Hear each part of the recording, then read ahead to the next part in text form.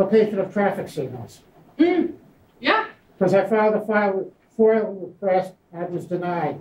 Oh, yeah. So that's a really good observation that sometimes when we're accessing data, like one of the nice things is when the data comes in a format that we can understand. But that is like the ideal. I wish that always happened. Many times you'll get data that's incomplete, that is dirty in the sense that like there might be fields missing. So like you might have a column, for example, that says, oh, this column is tracking the make of the vehicle. But that might not have that might not be filled for every single entry. So now you have to determine, how am I going to use this information even though it's incomplete? Or the data might be in an Excel file that has like 20 columns and they're all abbreviated.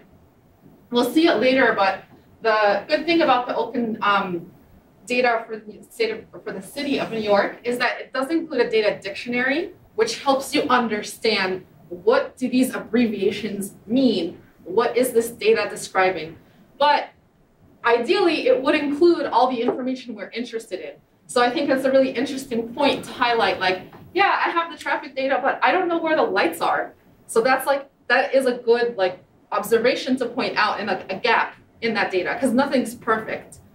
And all this data, anything that humans create will be biased. So same with data. The bias here could be inclusion or exclusion. You could collect all the things all the time, but then that would be an unmanageable amount of data, perhaps. So it's just things to keep in mind. Next slide, please. So we'll talk a little bit about this progression of transparency. And so really the open data movement in New York City started with this city record that was founded in 1873. And this began with keeping archiving copies of this newspaper. And so that was kind of the first start of the open data movement. And so again, this also helps us ask the question, what is data? And so here we have data as text, data as documents, not numbers. So it's just important to keep in mind, data takes many forms. And what we might call data, someone else might call this information. Doesn't mean that one term is right and one term is wrong. It's kind of like one of those things where, if you've seen that meme with the dress, is it black and blue or gold and white? It depends on your perspective.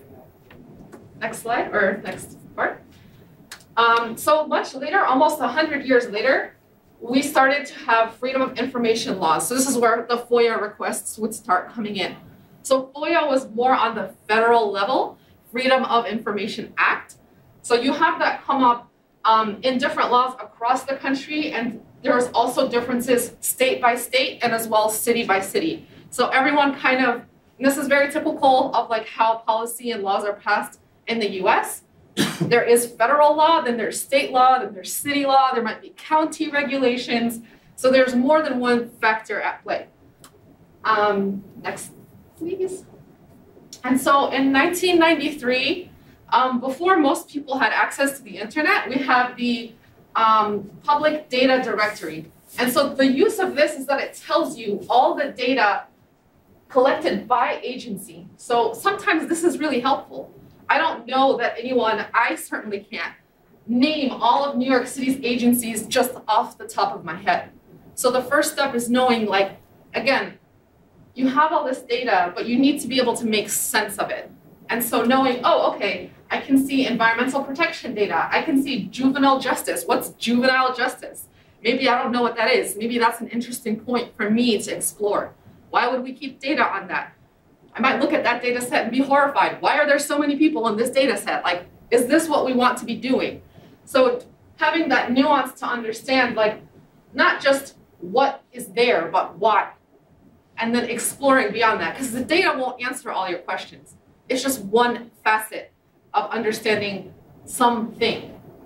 Next part, please. And then in 2012 is when we start really having this platform, this website-based.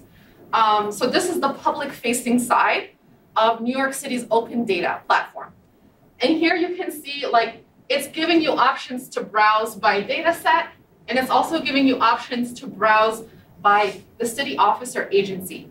Has anyone heard of 311 before? Just by show of hands. Almost everyone? So 311, I think, has one of the more interesting data sets, and we will look at it a little bit later. But 311 is like the information hotline for the city of New York. So people can call to make all sorts of requests, complaints, ask questions. It's one of the most frequently updated data sets in this platform. It's updated, I don't know if every day, but yeah, it's updated every day. So you have a wealth of data here to understand what are New Yorkers asking about? What are New Yorkers calling 311 for? And that could be very interesting just to look at. Like, I remember during the pandemic, I was like, I wonder, like, have people's calls changed during the pandemic? Was there a significant change from 2019 to 2020? And aside from like questions of like, is it safe to go outside? Like, what else were people asking?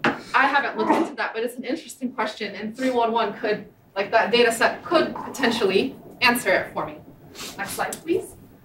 So now we'll just do a brief overview. So we've talked, again, about like why this came about, what it's for. Has anyone been to this website before? Does this look familiar? Okay, most of us here have seen this. And so again, this is the public-facing side. And so like this interface of the website is, I think, pretty friendly. It's relatively straightforward. It's not too clunky. You would here use the search bar to look for a specific data set or an agency. So you don't have to have the precise term. So if you just put in trees, for example, like it suggests here, it would show you all the data sets or agencies that relate to trees. So you do not need to know the name of the agency or the data set in advance. Next slide, please. And then, yep. And then up here is where you can actually, like, it will give you a way to browse the data that exists. So let's just say you don't have a specific thing that you want to search for. You want to browse. When you click on that data tab, you'll start coming up here. You can look at what are the newest data sets. That might be really interesting. Maybe there's a new city office that came up, like Office of Technology and Innovation. I don't know how old that is. 2022. 2022 is not that long ago. So that might be really interesting to say, oh, well, what other new data sets are coming up? Or like, similarly, what is missing and why is it missing? And so down here, you can also view the data sets by agency, or it gives you the option to view by category. And you can also look at popular data sets. So these are what people are most interested in, what people are gravitating to on this platform. Has anyone ever heard of the squirrel census, just by show of hands? What'd you say? The squirrel census. As the animal? Yes. So there's a data set that is on NYC Open Data, and it is a data set that tracks squirrels in New York. So you could, let's say, for example, look at Central Park and then understand what types of squirrels are here. And this, like, I think it's a really fun data set. I think maybe a couple years ago when I went to this conference, someone presented on the squirrel census. And they were talking about, like, yeah, you know, there's like reddish squirrels, there are brownish squirrels. Where was the squirrel seen? What was it doing? And so it's like, I really like looking at popular data sets and just seeing sometimes the data is just really funny. It doesn't always have to be a serious, like, okay, I gotta understand, like, all the department of like NYCHA's things, like I need to understand how the city works in terms of housing. That's great. But it's also fun to just play around with the data and understand, like, why would someone keep records about squirrels? And here we're going to show, like, if you enter a search term in a search box, so here we're searching for 311, we'll start to get data from this entity. And so, like, they receive constant requests in over 100 different languages, and they have information about a massive number of government services. They're supposed to be like the one-stop shop if you have a question about life in New York City as it relates to the government. And so here, when we search for this data, if you use the search bar, you'll get results that look like this. And so in the first result here, we can see, okay, this looks correct.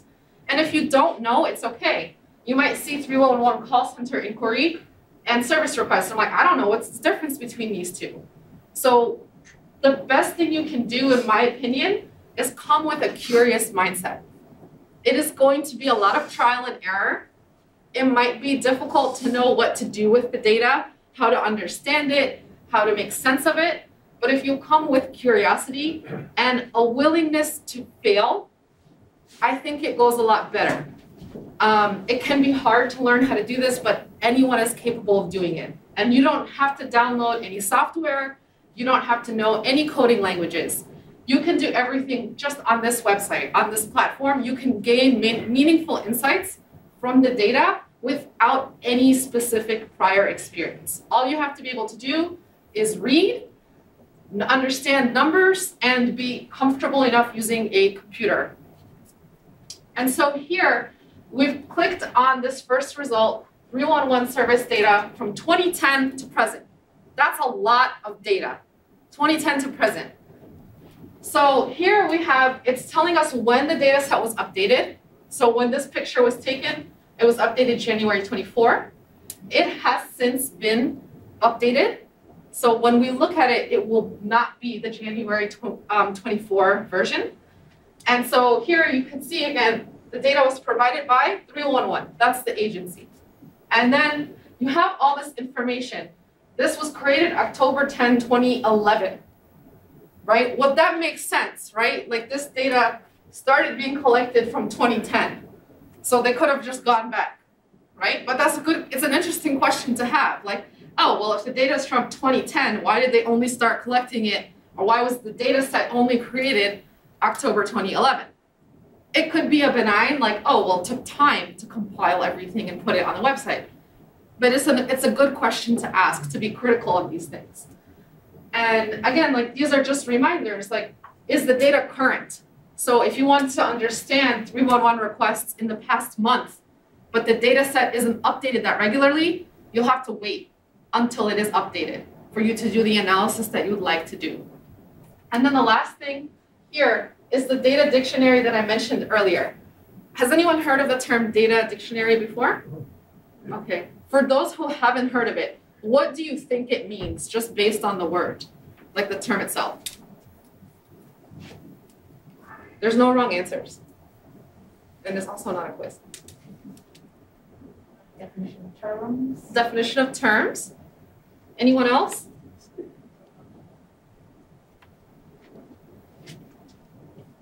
We'll stick with definition of terms.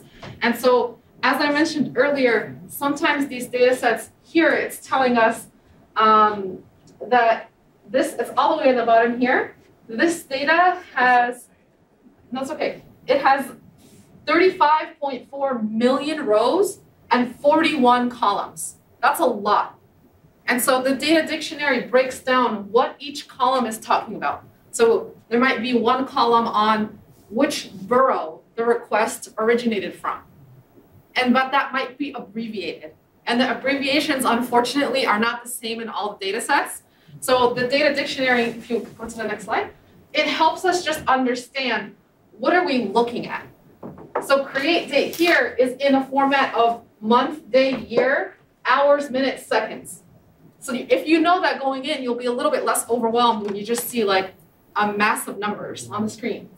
And here it's giving us information like this column is agency name, and it's telling us it's going to list it in this way. So it's a list, and they're listed like this, not in abbreviations, they're spelled out.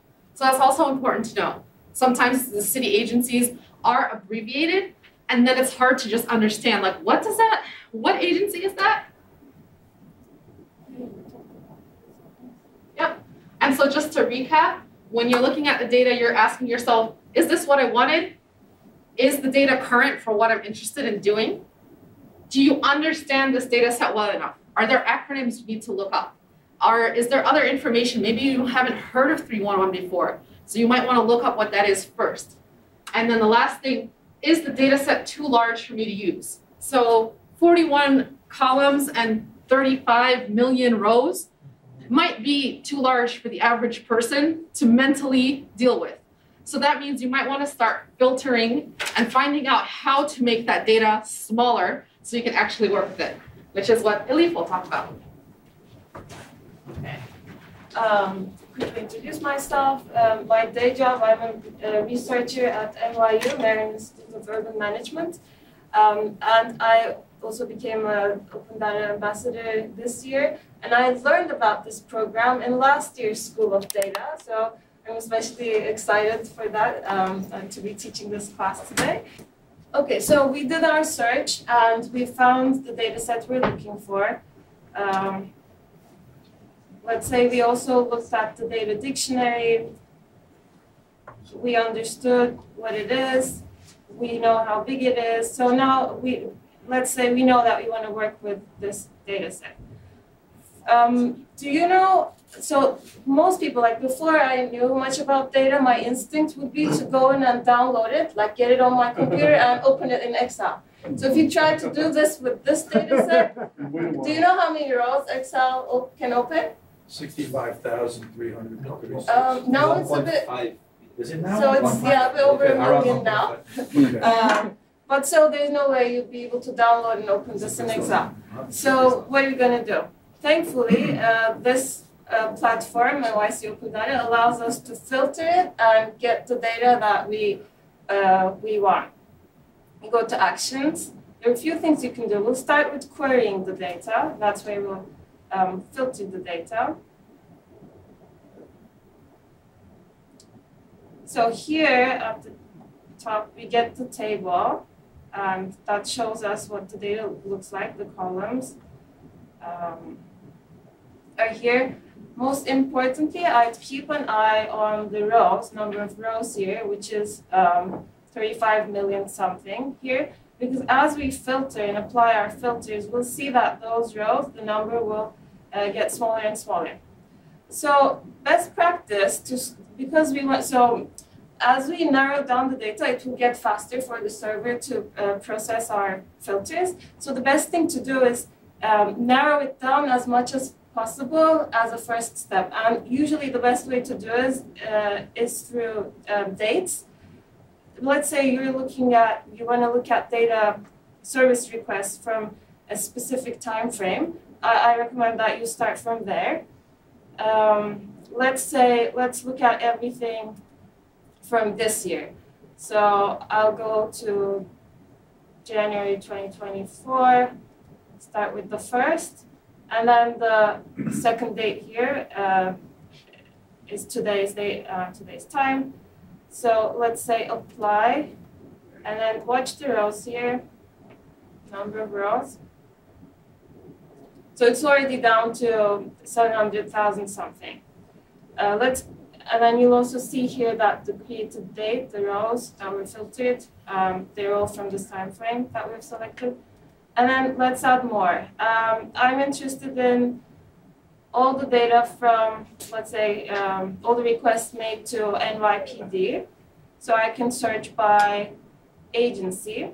And if you paid attention to the data dictionary right now, we know that the agency name is the long name, and then agency will be the abbreviations.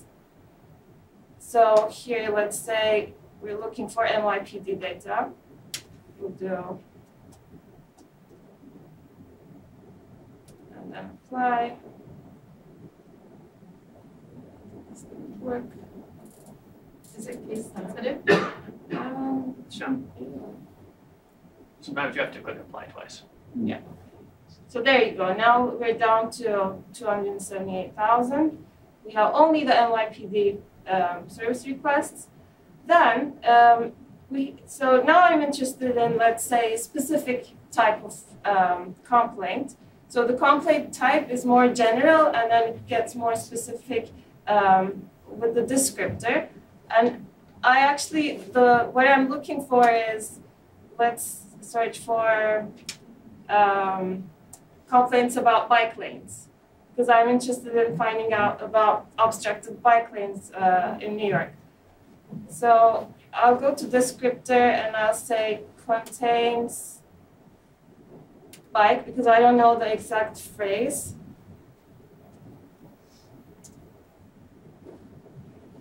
So I'll hit it twice. And it's worth pointing out that the data dictionary for a lot of the data sets will contain the possible values. So in this instance, if you're not sure what you're searching for, you can actually look in the dictionary and see like what bike lanes are called, whether it's bicycle or bike or whatever the specific language is. Yeah, I mean, the good thing with the contains option here is like you can search whatever word you're looking for, but also if you do is one of, like you're looking for a number of different things, then it also allows you to, like, it will show you the options. So you do like,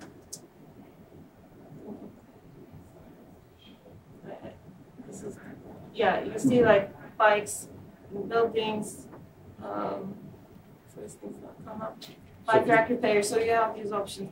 But I'll do contains again. Just out of curiosity, is one of, is that similar to SQL order? It could be, so when you do is one of, it will do like, it's not saying it has to be all of these. So if you put in Or I think it's Yeah. right. Yeah. Yes. So it it's is. like if you wanted to put bike and car, and you want to see complaints that are about a bike or a car, then that would come up. And then you could use is not, if you didn't want it to count something, like if you are interested in bikes and cars, but let's say, I don't know if mopeds is one, but like maybe you're not interested in electric scooters. So if that was a descriptor, then you could exclude. So if you wanted to put two of them in there, bike, comma, cars, comma, moped? Is Or is it bike, space, mopeds? It would be like using that down, so right now it's on contains, and contains only lets you put in like one entry. Right, But before, when you saw like the bike got highlighted in blue, and we had the X next to it, so you would go through the drop down, and basically the drop down is everything that exists in that column, okay. and then you could select specific rows that you want to filter for. So it will give you a preset number of options, and then you can select several. Or like in SQL, or you could actually, instead of and here, you could select or, and then like you could click a bunch of different things from different columns. So once you filter that, maybe this is what you need, you're down to 5,500 rows, you can export, and then you'll be able to download to your computer, or you can use the API endpoint, which I'll go over quickly in a bit. But let's say we want to do more with the data, we can also group it here. So the group by in SQL. Let's say I want to know how many blocked bike lane requests have been made from each borough. I could group by borough, and then you could either aggregate by, you can just say count of rows here. And when I hit apply, you'll see that they're listed by borough. And then also you can sort here. Let's do sort descending. I mean, this is a short list, but we see that Brooklyn has the most requests. Remember that this doesn't mean Brooklyn has the most number of bike lanes obstructed. This means like this many people put in service requests for bike lanes that they saw obstructed in Brooklyn. So maybe you can do another one. Let's try zip code. We're going to go into more detail. And then the count of rows is actually the same as, I remove this, aggregating by unique key and doing the count.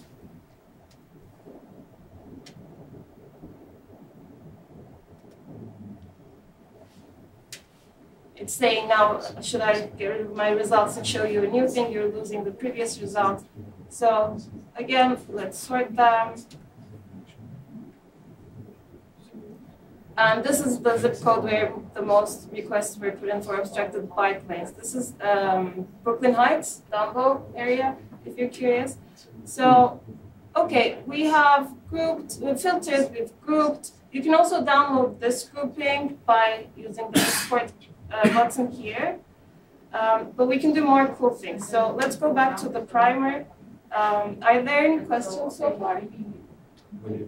Okay, so we can also visualize. We can do some visualizations using this platform. No, I just, but it's, we have to figure out. So I'll start with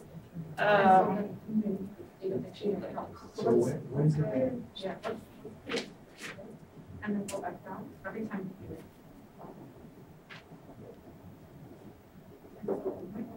So again, to make a visualization, so since we went up to the primary and we opened the visualization option, it's not filtered, it's not keeping your filters. You have to redo the filtering. This time it's on the right-hand side. We say we start with add a filter. Again, because this will take time, make sure to filter by date first to narrow down the number of rows you're dealing with. So here you can either select 2 dates and see whatever is service requests have been done between those dates, or you have this option which could be faster. Relative to today, let's go back a month. Let's look at this month. Or like you can look at this year, this quarter, whichever you like. Again, the number of rows you can follow here at the bottom. Let's add more filters. Let's look at agency. So I'm trying to map now these bike lane obstruction requests. NYPD is there already. You have to hit apply every time you add a filter. And then let's do, we know that it's the descriptor is walk bike lane. Apply. Okay, let's check if it's been, yeah, it has been applied using 5,000 something rows here. So I want to create a map. Usually making the map, it takes the longest. So when you select the map option, which is this little globe icon here, it will automatically select the location column if there is one. So this data set already shows the latitude and longitude of the locations from which the requests were made, but it takes a while to load. So while this is doing that, I will show you some other ways of visualizing the data, and then we'll come back to this tab to see what we got. So again, let's do the filter.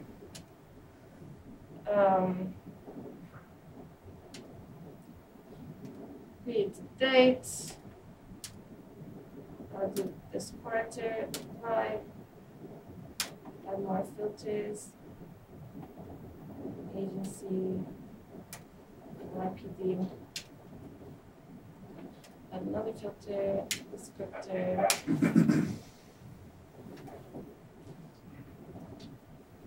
walk bike lane, apply. Okay, now everything else other than the map, it takes much shorter time. So let's select a bar chart. But we need to select by which column we're going to group the data for the bar chart. So again, let's try what we did in the filtering and grouping step. If you do it by borough, you see the Brooklyn has the most number of requests. You can go by zip.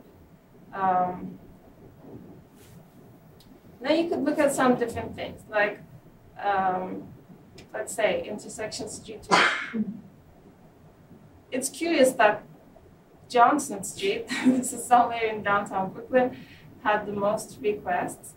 And then you can also see this in a pie chart. There are some customizations you can do here, like, for example, you can decide on the number of slices that will be shown. So the first 6 largest buckets are shown here, and the others are grouped as in the other slice here. So there are some different things you can do and different charts. And then let's go back to our map. Okay, it's loaded. So we haven't customized this yet. It's just showing all the points all the locations from which this data, the service requests were made. And then we can style them. So like if you had the numeric value that you wanted to show by the size of the points here, you would use this tab. And then let's color them. And this time, let's color them by the resolution description. I find this interesting. So this is how the NYPD reports closing these requests. So they're a list that they can select options from. I have a quick question. Yes. So I tried to use this functionality, to plot the data set on a map. Yes. And so I see you got it. So it You need works to there. wait till, I started it and then I went back and showed you something else and came back. That's when it Oh, loaded. it took So that it long takes to a while render? for the map to load, yeah. If it's blank for a while, just, Just wait. hang in there. Wait, Yeah, okay. and it depends on also how big your data set is. Now we're dealing with 5,000 rows, so if you have more, it might have been Oh, a I bit see, I see, slower. I see. Yeah. One thing you could also do as it's loading, on the bottom, there's a toggle between the map and the table. Oh, so you can see the map You can before. see the table loading as the map is still loading. If you go to the left, Elif, right where you were. Yeah, that, exactly.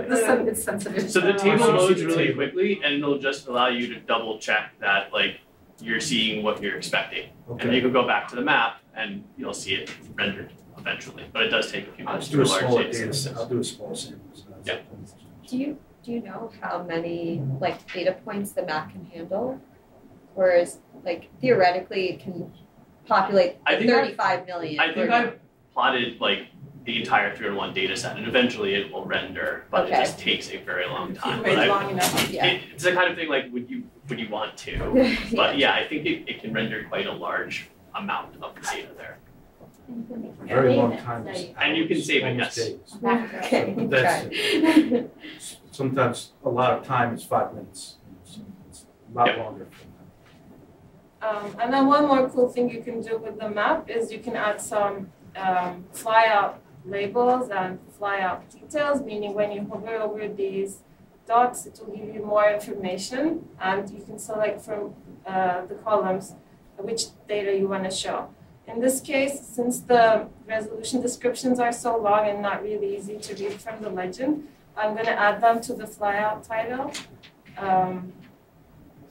So resolution description. I'm also interested in the dates of when they were created and when they were closed. That will give me some idea about how long it takes for the NYPD to close these requests. Let's see. So that's street, Johnson Street, somewhere here. Let's see.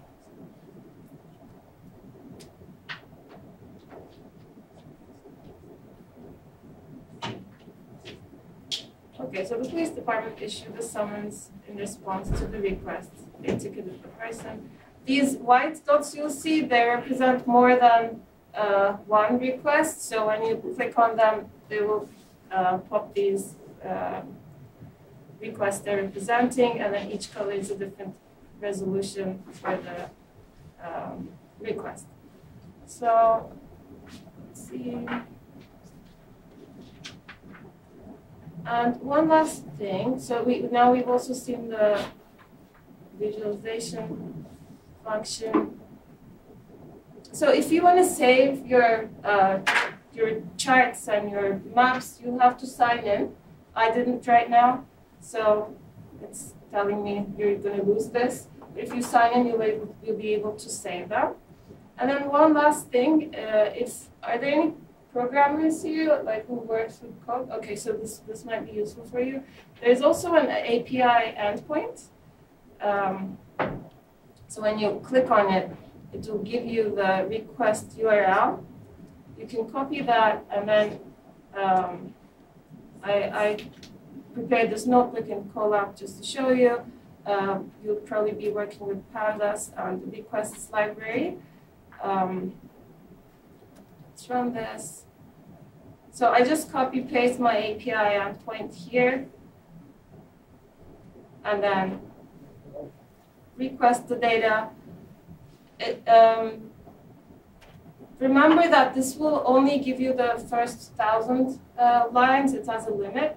So, and then to go over that, you will have to add a parameter to the URL. You also filter the data through parameters. But like here, I'm adding like 36 million so that it looks through everything. And then you can filter by agency, so where, agency, NYPD. If you work with SQL, you'll be familiar with these. And there's also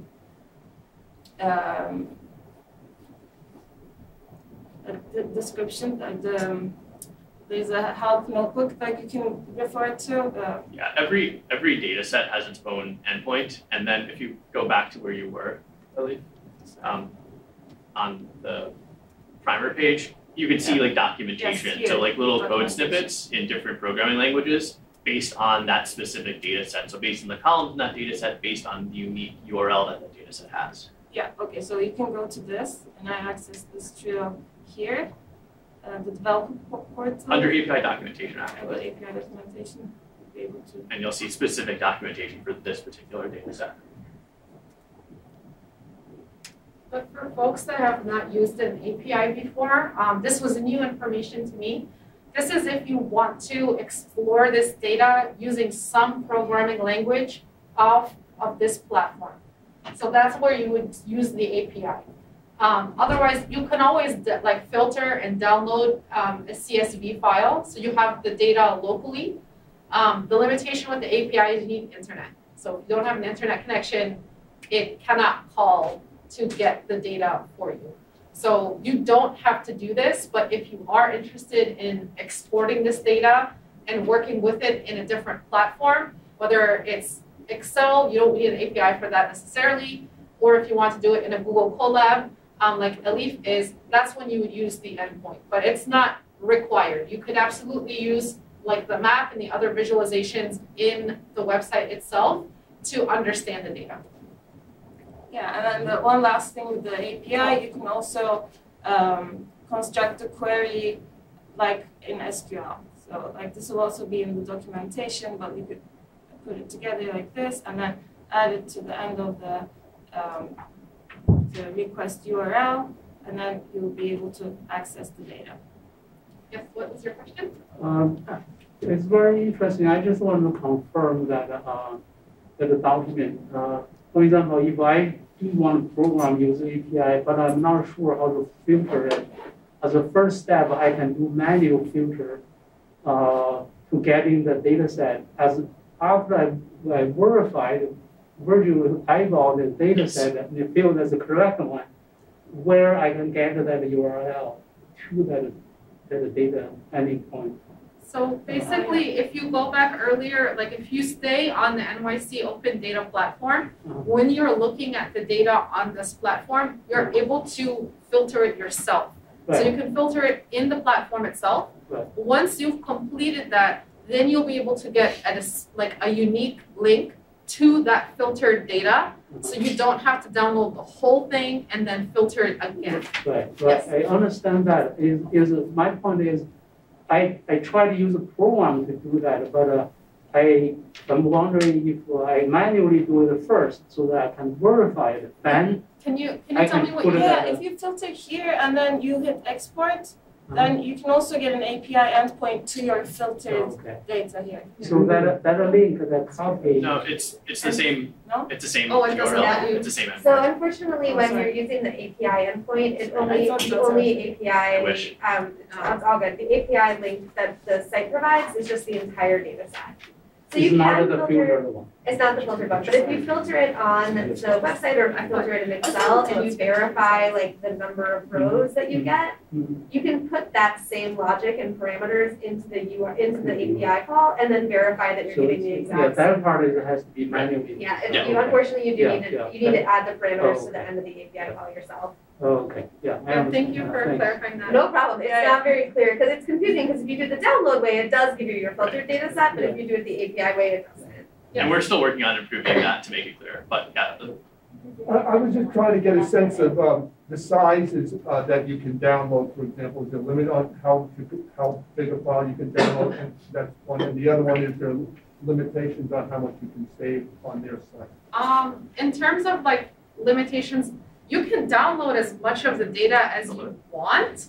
The problem isn't like the downloading, it's can your computer handle it? Yeah, no, I understand. Yeah, so you can, like There's you're, no limit from open data. There's a default limit, I think that Elif was showing on the API to 1,000 rows, but you could change that. And we don't have any limits on like the amount of times you call the API or the size of the file download. Again, just do you want to download a multi-gig file? And like- what about what you store on their site? I've not run into anyone who's had a limit there. There probably is at some point, but I've not seen it. and if you wanted to just download like Excel files, like let's say you didn't want to use the API, you could theoretically go to every single data set and download the Excel, but that would only be for that point in time. So that's the limitation, is like you're getting it, like let's say you downloaded it right now, tomorrow that data is not going to be automatically updated, so you have to re-download it again. But you could theoretically do that as much as you'd like. Okay, thank you. So I tried to request an API, like millions of rows at once, but we get a system error because we overloaded the server. So we have to put a limitation and put some time to wait to do another request, right? So this is technically, if your computer can handle it, then you can get as many rows back from the API as you want. But it's Google Colab in particular. Google Colab doesn't want to load 32 million rows into Google's infrastructure, so they'll be like, no, thank you. So the way around it is either to paginate, which there's information in the documentation of the API about this. You basically say, like, give me the first 1,000 rows, like, give me the next 1,000 rows, and give me the next 1,000 rows. So that's a way to do it that kind of gets around that to some extent. But if you're using Google Colab and trying to get the entire 311 data set in there, it's not going to go great for you. I would recommend trying to filter, like, do the filtering first in the API call before you try to load it into Colab. If you're using Python on your local machine or you've got file storage or something that's not Google's cloud storage, then you'll be fine. You can get it, it'll just take some time. Like the API call will take a long time to run. But pagination is kind of a best practice anyway because it's faster and it's easier on your machine than the computational power of trying to load 32 million rows at the same time. If you don't mind me asking, could you share a little bit about yourself? I'm just sorry. so curious. Yeah. I'm just a weirdo in the back. I'm Martha Norick. I'm the Chief Analytics Officer for the city. And actually in this room at 12:15, I'm leading a session about using open source APIs. And this API is going to be one of the APIs that we talk about. So if you're interested in learning more, please stick around. I use this a lot professionally and also that's why I'm a weirdo in the back. No, thanks for telling us. Actually. I'm like, oh wow, this person knows a lot about APIs. I'm like, am I just missing? Like, am I missing something? But it helps to know that I don't have a card. I'm sorry, but I'm happy to give my address out. Yeah, just about to plug your session. So stay here if you're interested Yes, in learning more about if APIs. you're Martha will interested teach in you APIs. a lot about APIs. But I really appreciate you chiming in. I think that's one of the nice things about like doing these classes together is like no one is the expert here. So it's great like to have the feedback from everybody in the room. We're introducing this to you. So even we're making mistakes as we go along, and that's okay. Like you don't have to be an expert to use this. And it's always great to have help from your peers that can explain something you might not have tried before. Yeah, you're here.